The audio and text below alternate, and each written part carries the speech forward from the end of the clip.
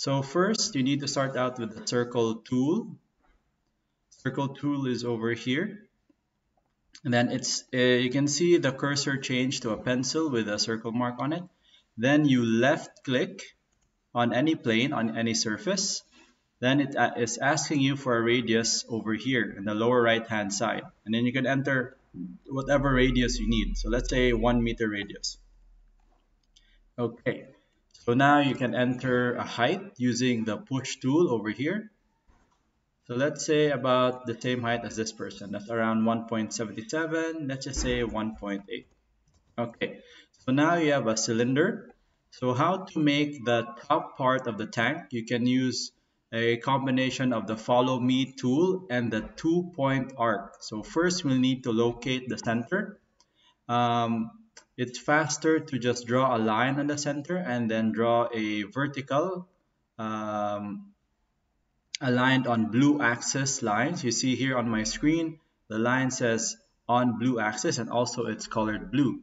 Make sure to lock, not really a necessary step, but it's good to lock your lines in a specific axis. So now I press the up button and it locked the line in the blue axis. So no matter where I go, no matter how I rotate, the line is locked to the blue axis or the Z axis, the third dimension. Okay, so we'll just make a top that looks like that. Then we'll make a plane or a surface using the 2-point arc. There's also other ways to make arcs here.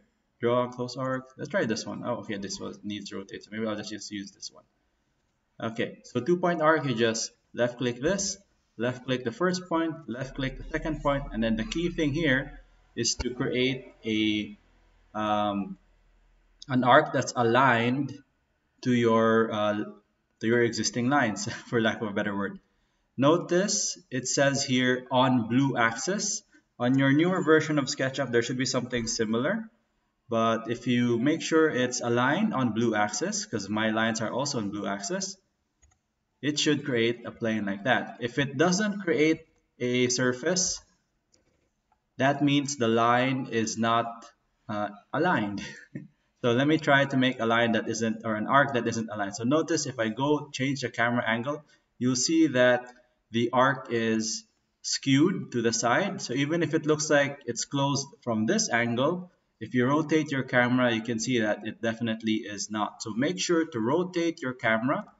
Again, I'm using the orbit command. You can do orbit using the middle mouse wheel. So you can spin around to make sure your arc is correctly aligned with your guideline. So let's do that again. Left click here, and then rotate the camera. Make sure it's on the right surface. So that looks good. Okay, so this is just a quick way to make the top part of the cylinder. So the next step is to use the follow me tool. So follow me, according to SketchUp here, follows a path with a selected face or surface. So first you need to select your path. For me, the path is this circle. Then I'll click the follow me, and that's how you create that part. So you can just copy the surface actually. No problem, just copy that. Let's see.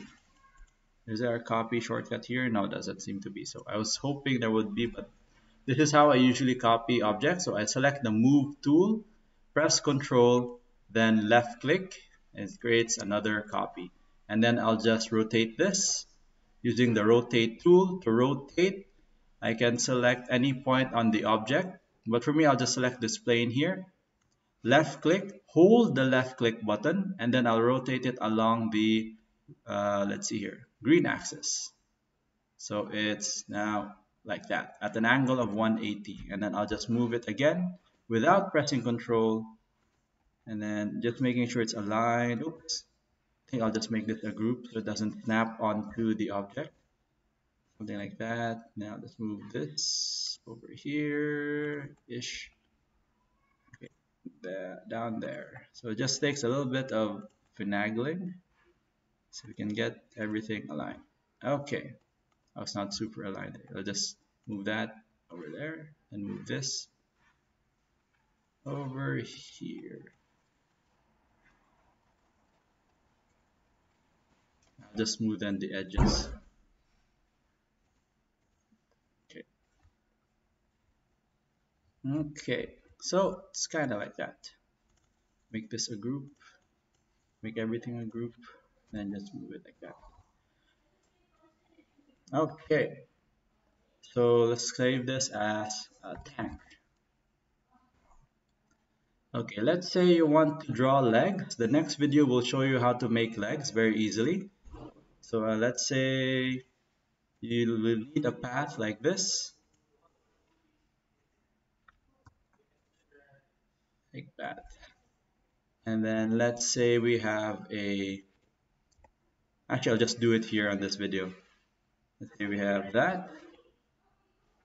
Let's say we have, and I'll just draw it down here. Line like this. Give it a bit of an angle. I'm not even measuring the angle. I just need a line that looks like that. Okay. Then I'll just create a circle. Actually, I think it's better if we just draw a line like this. I'll create a circle that's again aligned with the line. So make group. I'll create circle here. Let's say something like that. Then align the circle to the center. Use the follow me tool to create a leg.